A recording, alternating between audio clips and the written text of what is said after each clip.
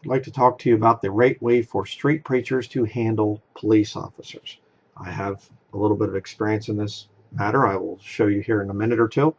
But this controversy came out 12 days ago about this young teenager, and he was arrested for preaching at a, I guess it was some kind of drag queen reading to children, trying to destroy their brains thing or something, whatever. And he got arrested. So let's watch the video first, and I will tell you what he did wrong here. Let's continue. Another. For all the law is fulfilled in one word, even in this, you shall love your neighbor as yourself. But if you... Okay, now he's, right here he is, and you can see here just a minute ago, this police officer comes up behind him. In this, you shall love your neighbor as yourself. And he puts his hand on his shoulder. Okay, and there's another police officer coming up from the front here. They don't have the wide angle of an actual video camera. It's a stupid cell phone thing. That's problem number one. Okay, if you're going to go out and you're going to do this type of stuff, make sure you have really good cameras that are set up, not just a little cell phone thing, because you're not catching the whole thing there. Secondly, the police officer comes up, taps him on the shoulder, and he keeps on reading from the Bible. Right? And I'm not sure, I can't tell if it's King James Bible or not. But again, if it's not the King James Bible, you're reading from a Vatican version, you don't have the Holy Spirit there to back you up. There's no power there. But he taps you on the shoulder. Stop what you're doing and turn and address the officer. Don't just keep reading like you're disobeying, or like a disobedient little child that, you know, mommy and daddy tell you, you know, come down for supper. Well, I can't right now. Or, you know, being a little sarcastic here.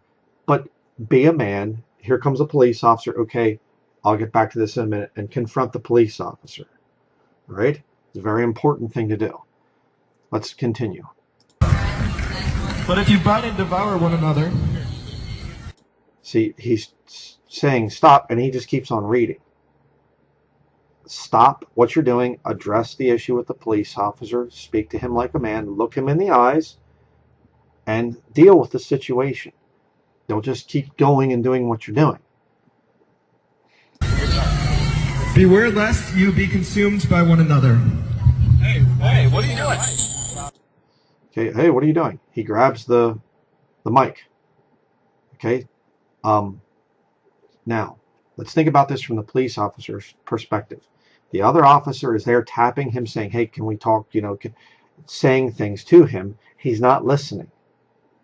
All right, the officer has to come up and say, "Okay, if this officer came up and took the mic away, if he would have just stood there and tried to talk, do you think he would have stopped reading from the Bible? No, he wouldn't have." Again, see, it's, but he's stopping you reading from the Bible, so he's going against the scriptures. Just handle the situation like a man. Deal with it. Look at the police officer in the face and talk to him man to man. I realize he's a teenager, you know, he's not really a fully grown adult male yet, but, you know, that's how you have to do these things. What are you doing? What is the problem? I am on vacation. What's wrong with you? What are you doing? I just take that out of my hand. You didn't give him any warning. You just grabbed the mic. No, this is the same one that we had in here. Yeah, that was in there. It was not out here. Okay. He says, this is the same one that was here before. And the other teenager right here, he says, well, that was in there. It's not out here. Okay. Now let me just address something else. Sound amplification. Do you have any scripture for being able to do that? No, you don't. What is the point of amplifying your voice so that you can get over top of what is going on with the perverts over there that you're trying to protest against? You're trying to get them, you're trying to make problems here, trouble there, right? There's no sound amplification in here. You speak with your regular voice. A man of God will speak with a loud voice. That's a mark of the Holy Spirit, by the way. It's a whole other study I could get into. But George Whitefield, the preacher back in the 1700s, he was known to have a very loud speaking voice. And he would go out and there was a lot of contention and things. And he did have run-ins with the law back then in his day. But George Whitefield was preaching at one point in time, and Benjamin Franklin walked, and he was 1 mile away, and he could still hear George Whitefield. said about that. He paced off 1 mile, and he said I could still hear what he was saying. You don't need a PA system, right? What you can do is you can come out and you can have your King James Bible out. Make sure that you're holding the Bible, not just some app on your phone or something like that. You need to hold the power of a King James Bible. So very important. That's where the power is at. The new versions have no power. Again, I can't tell for sure what version he was reading, but you have to have a King James Bible. That's what our founding fathers used. That's why America had the blessing of freedom given to it. Where the Spirit of the Lord is, there is liberty. We had liberty here in America. Forget the, prosperity and whatever else. A lot of that stuff was faked. It was, the artificial debt created wealth. But the freedom that we've had here in America came because of the King James Bible. I have to say that. It's not whichever version you prefer. No, this one. This is the one that has over 99% of extant Greek manuscript support for the text of the New Testament. This is the one that God has used for 400 years. Best translation ever. Right? Very powerful Bible. If you don't have that, you have no power. Right? So again, he's taking away sound amplification devices. Okay? And another problem. If you're standing on a public sidewalk, you need to continue to move back and forth. That's another thing that you can learn if you get into street preaching, which I have done in my past. You need to keep moving. That way you're not blocking. They can't come up and say you're impeding this, public, whatever they call the sidewalk there. You're staying on the sidewalk and you're moving. Okay? And you can use your Bible like this to make your voice sound louder, or go like this and cup your hand. That helps to direct your voice better. But if you're using sound amplification stuff, then you're getting into, you have to have a permit and all this other stuff. And there's no scripture for it. See, that's the problem here. Could they have come up and arrested him if he was not using sound amplification type of stuff? I don't know. If they had, then you'd be dealing with a different case. But sound amplification puts you into a different legal situation. You shouldn't be doing that. Right? And I saw this young guy interviewed, and you'll see here that the officer is trying to take the microphone, and he's like this, and he says, I wasn't resisting arrest, I was tensing my muscle. They were trying to get it from you, okay, and you were resisting. You'll see it. What is wrong with you? What are you doing? Let it go. You guys have been warned. They said we can have. He said, you guys have been warned. This other police officer back here, he said, you guys have been warned. Okay, so they're not showing the whole thing here. They've already been warned once. You don't have a right to just say, well, I've been warned, but I'm just going to keep doing the thing that they warned me about, and then I won't get arrested. I have freedom of speech. You get into all this legal little stuff. Let's continue. Because they said we can speak out here on the sidewalk freely. You can speak, but there's no amplified device. Nobody told us that. What are you doing? Nobody told me that. He said you can speak if there's no amplification device. And see, now he's not letting go of the microphone. So he is officially resisting what the police officer is telling him to do. Okay, had there been no amplification device, had they been moving back and forth on the sidewalk, there wouldn't have been a problem. You can't claim, well, I have the freedom to do whatever I want. No, you don't. You have to know your rights and know how to do things the correct way. You have to understand that. How come there's no amplification? Hey, you guys are acting like thugs, man. You're acting like straight up thugs. Hey, you're taking away my property. He has every right to be out here engaging in speech. He has every right to be out here engaging in speech. Engaging in speech, but not with amplification. That's what is the legal problem here. That's why these police officers can take him off like that. There's cars driving by with their radios playing, that's amplified sound. People are standing out here with radios, that's amplified sound. The ordinance has to do with a decibel gauge. You don't just get to pick and choose which amplification you like and which you don't. That's selective enforcement of the law. That's discrimination on the basis of speech. No, it isn't. So, but, that's the problem. You say, well, look at you. You're just sitting there in your office. What are you doing? Well, let me show you something here. Here's me right there. This is years ago. I was street preaching. They called the police on me. I'm not going to play the audio here because I'm narrating, saying what was going on and whatever else, and saying why the CCM thing is wrong. But state police officer right here, Trooper Quint was his name, and another police officer pulls up. He was a sheriff with the sheriff's office, and you'll see him. He comes walking up here to deal with the criminal here, you know, me. And so he comes walking up, and then he'll come over here to my side. You know, they're doing this movement where if there's a problem, then they can take care of me as the guy or whatever. See, I have my Bible right there in my hands, and I'm explaining. I was basically saying that this is a residential area, and I was saying that they're making all this noise and everything else. And I said, I'm living right over there. I wouldn't do this and whatever. And he said that they told him that they got a permit to do this rock concert thing across from us. And I said, and he said, go down to the town office and complain about the permit thing. And which I went down, and it turned out they didn't get a permit.